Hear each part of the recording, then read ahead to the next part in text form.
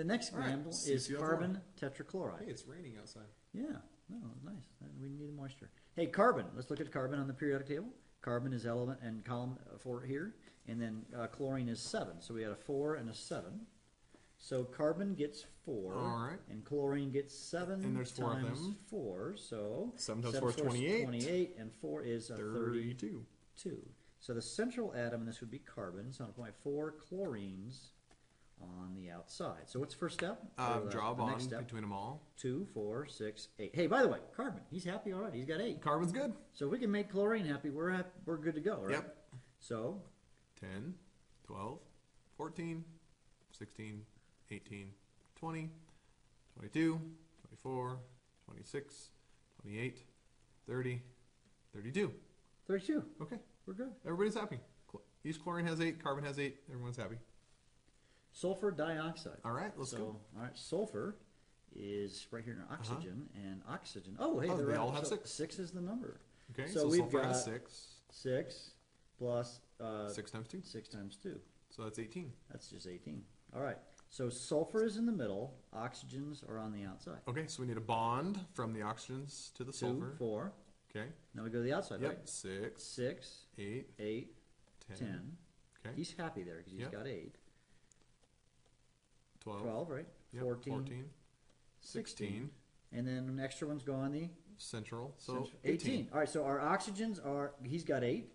Yep. His oxygen has 8. 8. And this Sulfur has 6. Oh, bummer. I thought we could get 8, 8. Oh, it didn't work. Nope. So what's our rule? If one of them doesn't have enough, what do we have to do?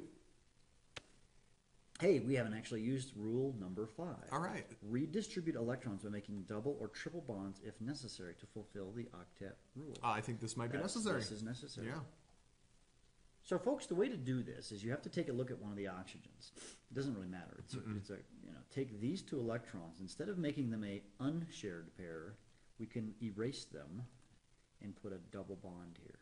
All right. So we just took those 2 electrons, and those 2 electrons that were not bonded are now Bonded. the bond. So sulfur dioxide has a double bond and a single bond. Could I have taken 2 from the other oxygen instead? Yeah, so it And it could would have also have done been the same written thing? simply like this, like that, with the appropriate number of electrons. It wouldn't matter which way you drew it. Okay. Okay? Good enough. The next one's an ion. 2 more examples, Mr. Sams. Nitrogen, N2. Nitrogen gas. You're breathing it all the time. Your body doesn't use it, but there's nitrogen. Hey, he's 5. Okay. And it's N2, so it's 5, 5. That's our 2 10. times 5. We got 10. So we've got N Bonded bonded to to N. N. All right, so we start with the bond. 2, 2, 4, 4, 6, 6, 8, 8, 10. 10. So the one on the right's happy, but the one on the left is not. He's happy. Yay. But this nitrogen is happy. Well, again, when we run out of space, what do? We Steal 2 and make it steal into 2. a bond. So So let's these take those 2. and they're gone. They don't exist now. We've got a double bond. Okay. Now the guy on the left is 6. Yeah. It's not good. Nope. So let's take 2 more. Ah, hey, that's a triple bond. All right. Can you redraw that for me? So, Yeah, so it's not so confusing. It's Yeah. N, triple bond N, and each of these would then have a pair of electrons, unshared pairs on either side. All right. So that's the answer for nitrogen. Okay. Let's do one more, Mr. Sams. Alrighty. It is a little bit complex. Hey, look, 'cause there's a it's- charge on there. This one has a charge, and we haven't really learned too much about the names of these, or maybe we have. It depends on how order we do each year. But this negative charge indicates it has An extra an electron. extra electron. So when we count the valence electrons, we have to include an extra Have one to in add there. an All right, extra so one. So let's we look have at N and O. nitrogen.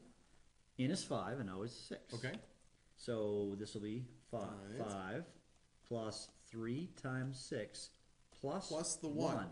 Okay. This adds 1. If that was a -2, we would get 2 more. 2 more. And if it was positive 1, you would subtract 1. Right. Yeah. So this is 18, 19, and 5, 24.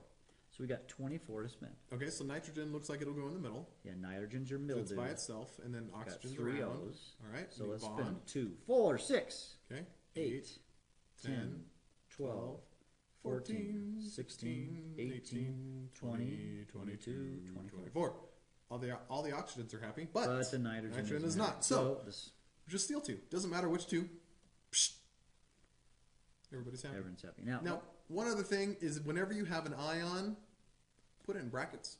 because you need to indicate that this has an overall charge of -1. So if it's an ion, put it in brackets and write the charge on the outside of the brackets.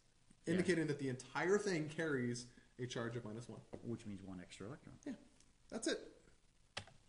So that's how you draw Lewis structures for covalent compounds. Yep, and you'll get lots. Non-metal to non-metal. It's different from metal to non-metal. That's where you got to show arrows and Right. dots. Yeah, and this stuff. you'll get lots of practice